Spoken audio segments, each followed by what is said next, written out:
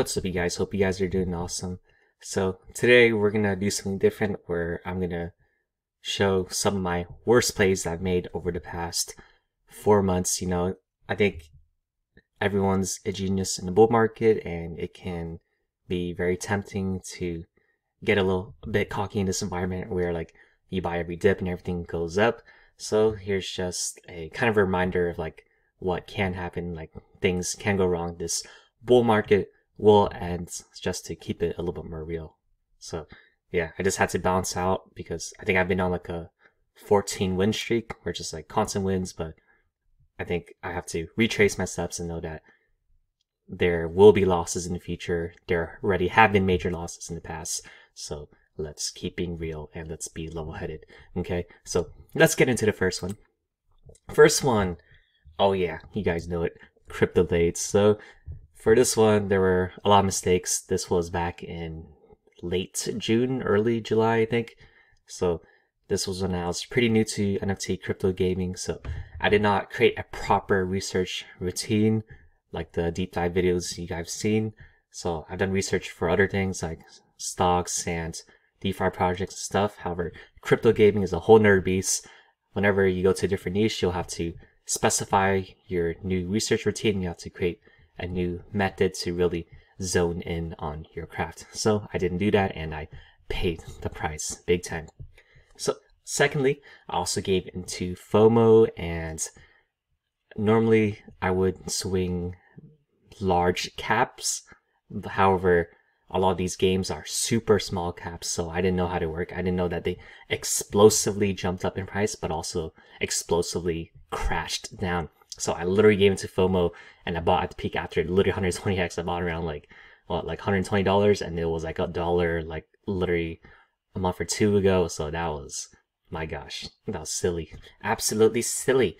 Then next one is I ignored all of the major red flags. So I also didn't understand how tokenomics worked deeply, because when I was swinging those like fundamental large caps, like swinging Ethereum, Bitcoin and stuff, like you kind of didn't really need to know that much about tokenomics, right? Because it's been in the game so long and there's like so many people doing it. However, with these smaller caps, tokenomics is super important, knowing the vesting periods, when things get released, even for the LP staking pools, like everything is intertwined, right? Especially these lower caps.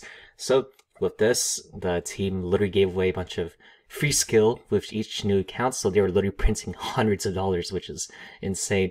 So no knock on their team. They were one of the OGs of the crypto gaming space. So they helped pave the way to create a bunch of other great games. So a lot of games studied them and then they improved upon that. So respect to the team.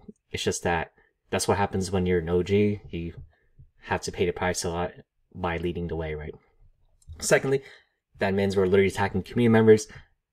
I guess I kind of don't blame them for this. They literally got 100,000 people randomly within like a few weeks, I think, and they were used to maybe like 1,100 people or something. So they didn't know how to handle it, and I understand. I think I helped mod some servers that are like 20, 30k people, and it already was like super frustrating. So I can't imagine modding like 100k people that are literally yelling at you every day because the price is like fluctuating so a lot. So no blame towards them. So full disclosure, King is still an amazing opportunity to swing trade. I think their vesting periods open up somewhere in January, right? So we have like 2 more months-ish. And then I think the team opens up later. I'm not too sure about that. I think they opened up a little bit earlier than usual, but there's still plenty of time to swing trade, especially with their game launch incoming of Q1 2022. So I think that'll be a big sleeper, because I think the market cap right now is like a couple mil, like literally like only 2, 3, 4 mil. So it's gonna be a big sleeper. It's probably gonna like 3, 4, 5x, maybe even 10x out of nowhere. That's very realistic. So would keep an eye out for that. All right, next one is Binance. So after getting smashed by crypto blades, I didn't learn my lesson. Well, I kind of did, but not really, where I created my own research routine, which was pretty decent. It was very similar to the routine I use of like swinging DeFi projects and big market cap projects. However, I didn't even follow it. So I think creating something and setting a plan is one thing, but actually executing it is the hard part. So gotta do that. 2, I also bought more NFTs without testing proof of payment first. So Binance was also one of the original, or one of the older gaming NFT projects, right? It's only like 3, 4, 5, 6 months old. However, their farming was great in the beginning. I also didn't check their tokenomics, right? Where they were releasing their tokens like really hard every month, like straight off the bat. So I should have known that. I didn't take that into account. So by the time I bought the NFTs, they were running out of their reward pool, so they just started cutting off their reward pool. So I should have known that would happen. And for other major red flags I ignored, there were no major investors disclosed. So investors and partners are very crucial for a project, especially in fields such as NFT gaming, where there's not much known about the field, right? So anything can happen in the field, and it's important to have great investors and partners to back you up when there are times where things get crazy and you don't know what to do. Next one, there was also no free speech on the Binance Discord, which I thought was super strange. So you couldn't really talk bad about Binance. You couldn't really discuss the tokenomics, things were happening. It kind of was like a dictatorship, where I'm not sure if they're getting better at that or not. But yeah, it was kind of a weird environment. So, but full disclosure, I think Binance can still come back, right? They have really amazing marketing with their TikTok campaigns, music videos and stuff. And they got to the MVB3 top 10, so that's a great sign. They also are developing their own new blockchain called Tango, and they're trying to help compensate the community.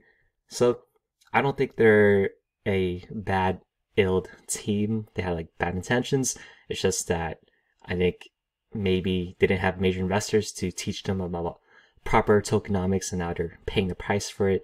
However, they're trying to compensate the community by offering them whitelisting if you hold NFTs or buy them on into their new projects. However, I'm very curious to see what the demand is. Maybe the demand will be high, especially since that recent price pump and them getting into the top 10 of the MVB Binance. So we'll see what happens. Next one, it's a Shield NFT collection. I'm not going to list their names because I think they're very good intentioned people. It's just that they're so new. So yeah, I'm not going to list them, but we'll just go over the main teaching points, right? So one, I blindly followed an influencer who was paid to promote them, and he's also new to NFTs. So like that was a really bad idea for me to just follow someone who's just brand new to this. He might have been newer than me. Then second one, just deleted that to correct it. Second one was I ignored other major red flags. There was literally zero use case for the NFTs. I think they were planning to make games, but none of them had gaming experience. Secondly, they had no major investors and partnerships. They were just a startup by a bunch of young dudes, and yeah, they had no experience and they were unable to deliver on their promise because they had no experience, right? So they were trying to hype up the chats and they were trying to ride the NFT wave. However, they just didn't have that much experience. So again, they were very good-willed people. It's just that they didn't know how to execute it. Then last one, there were no signs of demand from the community, right? So there were decreasing Discord members. There was increasing selling of the supply because of the reasons mentioned above. So I should have taken this into account. So this was just another mistake as I tried to ride the NFT wave myself. However, I just didn't have experience in it. So it also wasn't my niche, right? So my niche is NFT gaming. That's where I can really thrive and succeed. However, this other NFT space was something I should have taken more precaution to.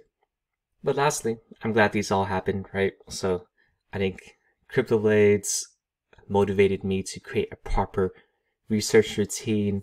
Then Binance motivated me to really improve that research routine and to really execute it and to look at things with less bias. And that last NFT collection really clarified me that, okay, maybe it's best I stick to my niche where I can dominate, and then I allocate into my long-term portfolio the other projects I like. like Ethereum, Immutable X, all those other projects that are longer term.